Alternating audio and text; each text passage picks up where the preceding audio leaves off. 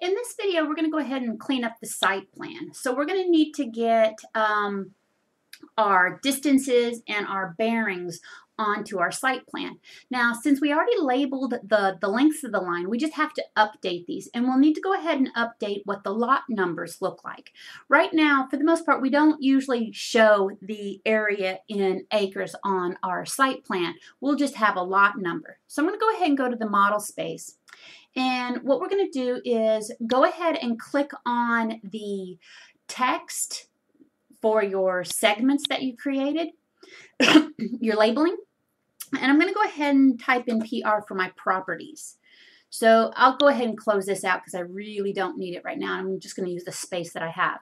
So what we're going to be looking at is the line labeling. So the line label style, go ahead and click that, and I'll go create and edit.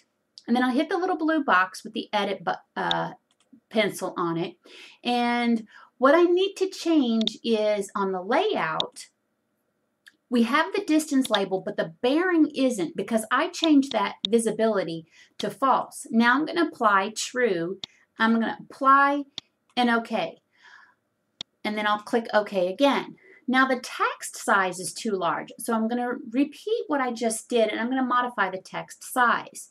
So if I looked at the site plan, the text size is too, well, yeah, it's a little too large. So I'm going to go ahead and go to the model, and I'm going to click on it again, and I'm going to go to the line label style. So I'll also have to adjust the line label for the curve. So I'm going to click on line label style, create edit.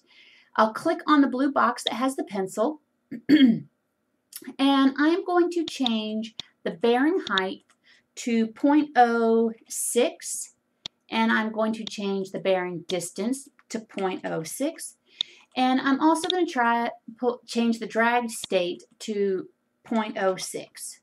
Apply and OK. Usually sometimes we have to do this a couple times just to see how it looks, and I go OK. So that's updated. Now I have to do the same thing for the delta, length, and radius for the curves. So I'm going to click on that. I'm going to go to layout. I'm going to go to distance and radius, and I'm going to go 0.06. I have to pull down the component name, go to delta. Whoops. Click on delta and go 0.06. And then I'm going to, the delta isn't showing, so I've got to change that to true. And just double check the radius, so that is true. And in the dragged state, I need to change that text height to 0.06. Apply, OK. Okay, so that should all update. Now, we also need to go ahead and label that center line for our site plan. So I'm going to go to Home. I'm going to go Annotate. Go to the Annotate tab. So Alignment and Multiple Segments. So I'm going to click on the segment, and then I'm also going to click on this segment, and it'll label it. Now, we may have to adjust the labels when we go to look at it. But those labels look pretty good. So if I click on it, it says bearing over distance. So let's take a look at that. Edit, create. Click on the blue box with the pencil. It is a text height at the drag state. We're going to change that to 0.06. And in the layout, we'll look at the bearing. We're going to change, that's 0.05. I'm going to change that to 0.06 also. I think 0.06 should be the correct height, but we'll know in a minute. Apply. And OK. Now, we also need to do, and OK. We also need to take a look at the curves. So we're going to come over here, click on that. I just hit escape to get out of there. So the curve label and length will pull down, and we'll go edit, create. We'll click on the blue box with the pencil. And the distance is going to be 0.06. The delta is going to be 0.06, and the radius is 0.06. Now, the reason we're listing everything like this is because of when you do a site plan, you always have to label all of the lines and curves. So for the contractor, when he gets the surveyor to go out and lay out the center lines of the roads and the lot lines.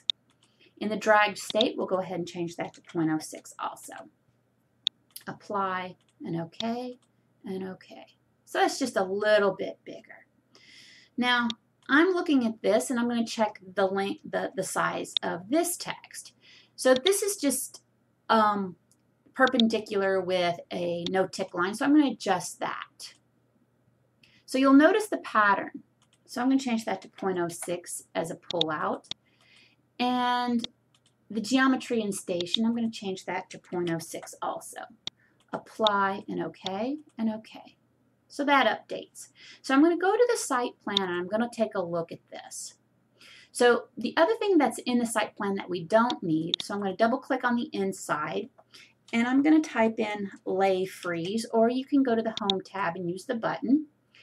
But I'm going to freeze off the text for the storm because that's not typically on the site plan, nor is the spot grades. So I'm going to freeze those off. Now, sometimes we don't have the bearings and distances on the lots either, but this doesn't look too bad for the site plan. The other thing that I might want to do is go ahead and slide this over so I can read all of the stationings. Now, if I go ahead and want to pull this out, oops, not that, the actual piece of text, pull that out. I'm going to turn my ortho off and my O-snaps off. I could pull this out to here also. Now, the other thing that makes it a little bit easier is if I went ahead and said I wanted to do maybe instead of having all these labeled out, I could change this to label tags and create a table of centerline data. But I'm not going to do that for right now. If I have time, I'll go ahead and change that. The other thing that we'll want to do is on these curves, we may not want the curve labeling on this because we already know what the curve is here, and we could actually get the surveyors to calculate that. So we may not want all this curve data on here. So let's take a look at it. See how we can manage making this look. I've seen it both ways. In the example plan that we had, the lots didn't have stationings. It didn't have bearings and distances.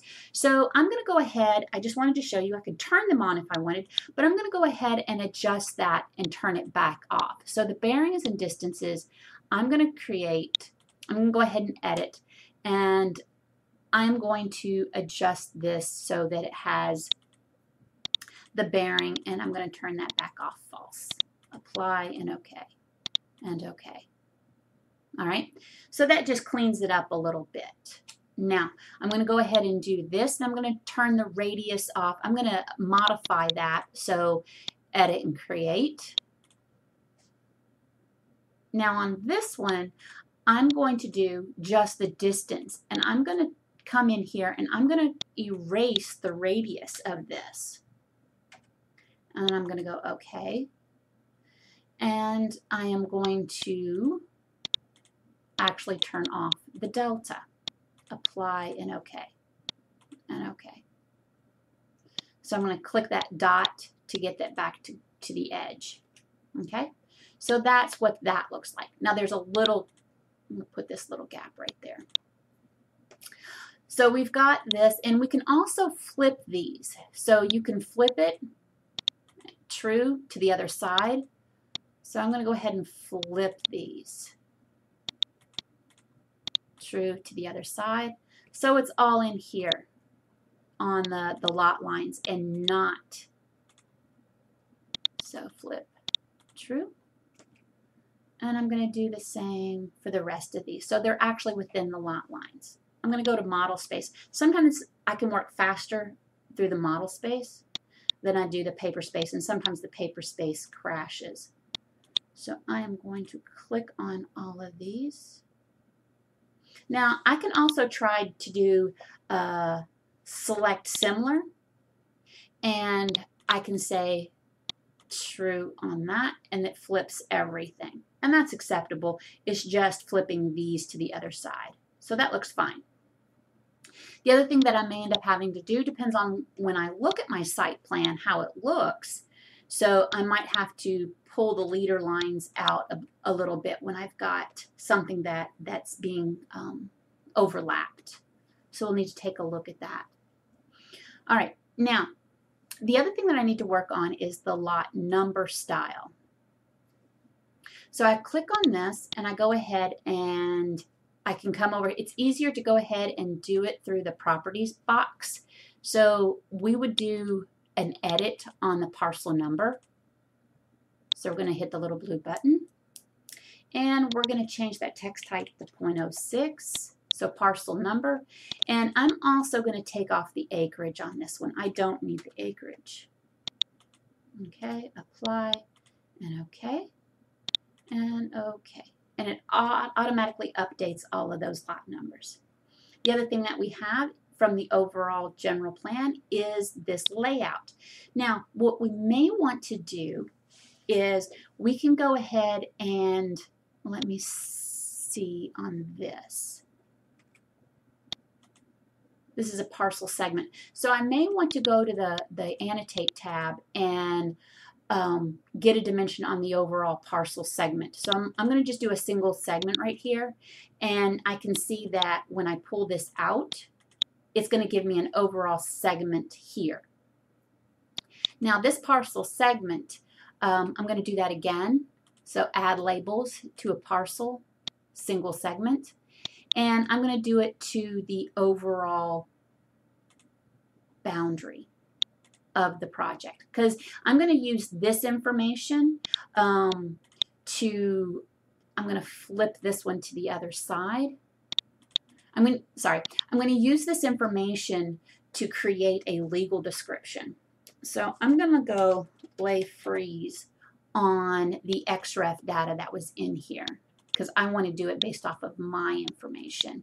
Just as an example, you could use the original data if you wished to create a legal description.